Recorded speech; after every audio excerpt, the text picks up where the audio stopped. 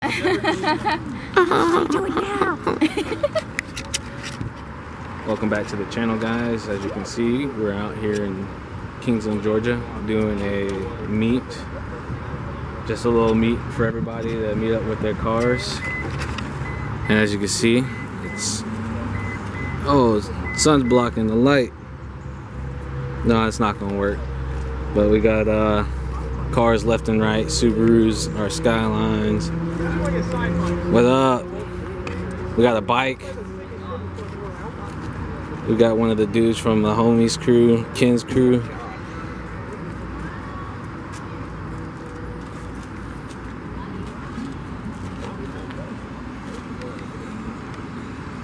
What we got down there? I don't know. Oh, we got, there goes the white one. There goes a white Mustang. No, don't leave. Bring that smart car over here. Oh, we got the camera. Smart car. Oh, she got three-piece wheels too.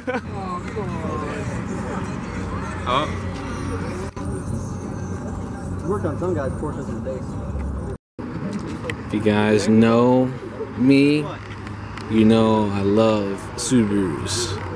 This brings me back to the days, especially when I was a big fan of the hatchback. I mean, I'll always be a fan of the hatchback.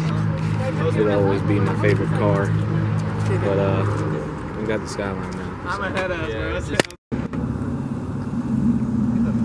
More cars. At least he's not being a Corvette owner and not parking away from everybody. He might try to hit us. Good, how about you? So is this like the hangout spot, I guess?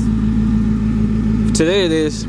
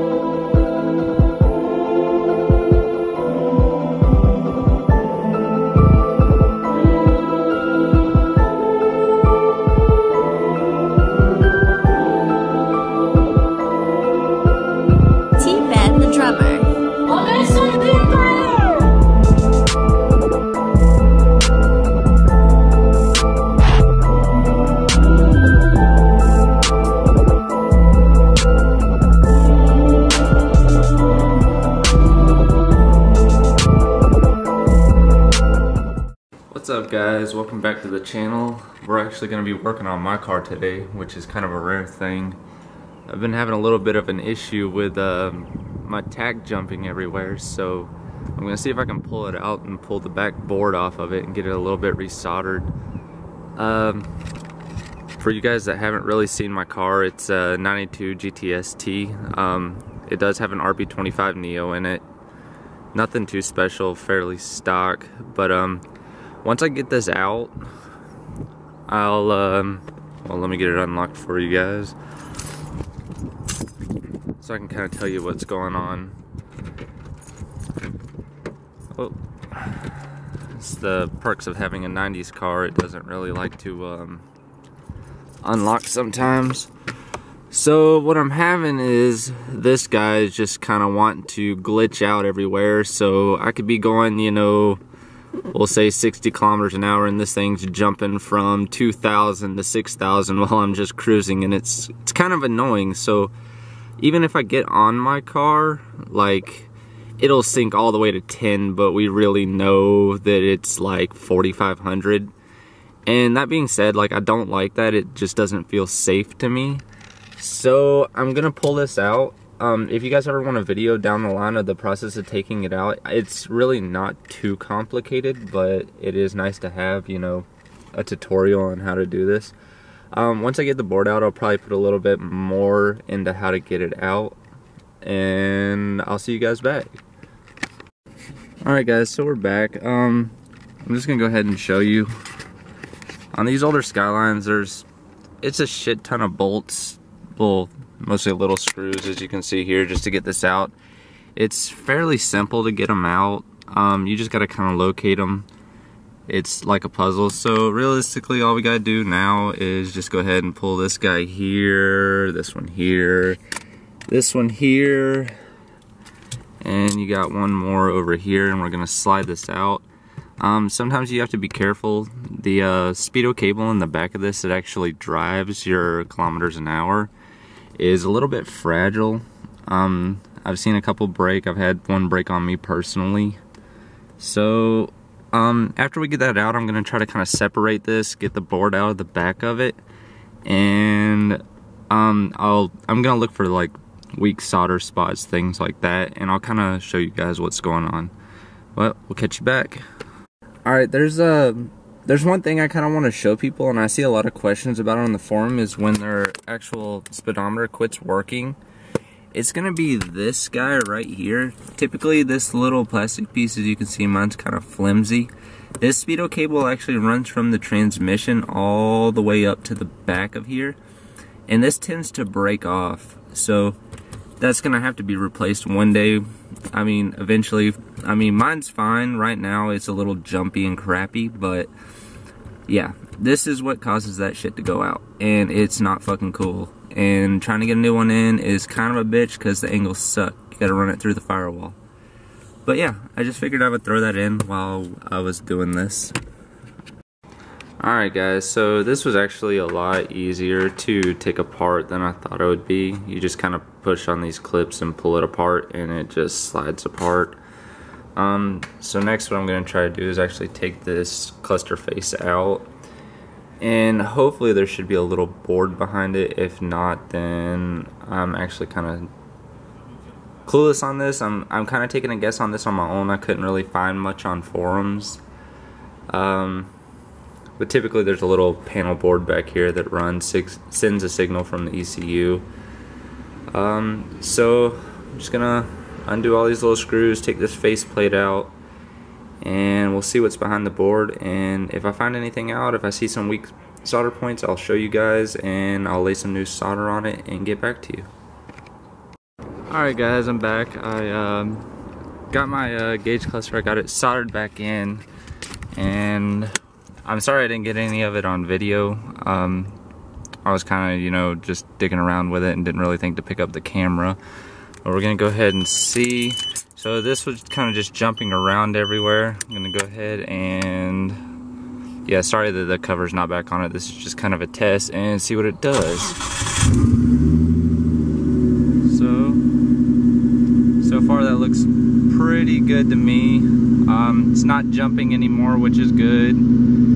Everything else on here is still working fine. So I'd call it a success.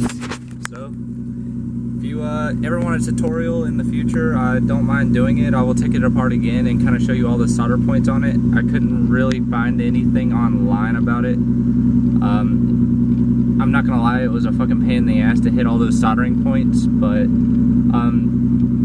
you know, just comment down below if you would like to see it done. I don't mind doing it. Now that the oil pressure's kind of dropped down, you can see that it's sitting a little lower. But you know, thanks for checking it out. I'm gonna try to be doing a little bit more with my car. I have done a lot, I just haven't been able to get it on video, but stay tuned. Alright guys, now that Jarrod's done doing his thing, we're gonna go ahead and change the oil on the Skyline. It's been way too long, so we're at least gonna drain the oil. We're gonna go see if we can find that little 3-prong thing and try to remove the oil filter. For some reason the oil filter got hulked on or something, so we're gonna see if we can at least drain the oil. But we're gonna try and hopefully cross our fingers to get that oil filter off, because it's time for that to go. So we'll see you in the next clip.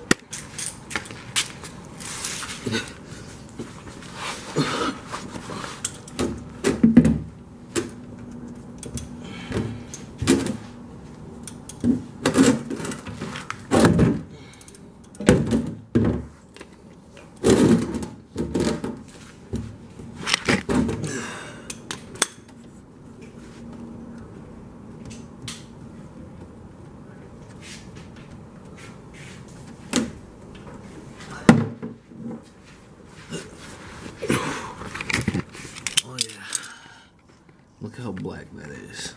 It was way overdue, guys. So, thankfully we got it ready to go. So at least changing the oil, because that's terrible. That's poor management on the car. Focus. Alright guys, after much problem with getting that piece of shit off, we finally got it off. It's been practically since I own this car, I've only done one oil change, and I had to leave the filter on because I had no way to get it off. But now we have got it off. That that thing is gone, and we're good now. So now we can officially let the rest of it drain. So now that's off. I gotta go press these two balls that are in there to release more fluid, engine oil, and then we're going to relax and put everything back together, start up the car. Hopefully it starts up great, if not better, because I don't know how long that thing has been on there for.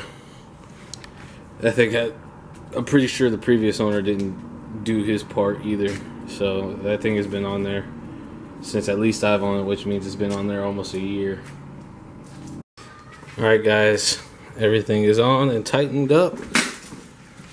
Oil filter this time is hand tightened. Make sure I tighten the bolt down there. 5 quarts of oil. So here we go to the startup.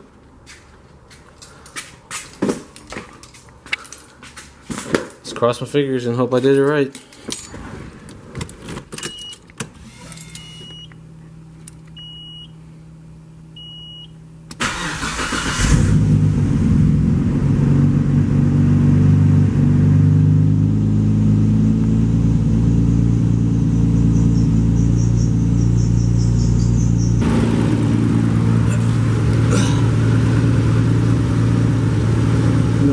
Coming from underneath.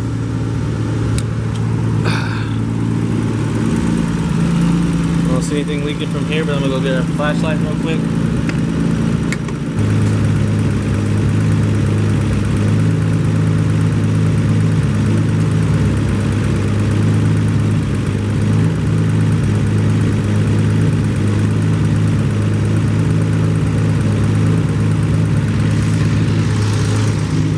Guys, as it looks, there's no leaks. We're gonna let this run for a bit, let it prime itself, then we're gonna go take it out for a quick drive around the corner, come back, check for leaks one more time, cross our fingers, hopefully everything is done right this time, unlike whoever did it last time. So good on me, and we'll see you guys in the next clip. Alright guys, so we finally got it done. It's actually running great. Now we're on to the next problem, and it goes right back to the rear suspension. So let's go ahead and take a walk over there and see what we got going on. All right, so if you guys can kind of tell, maybe it's hard to tell,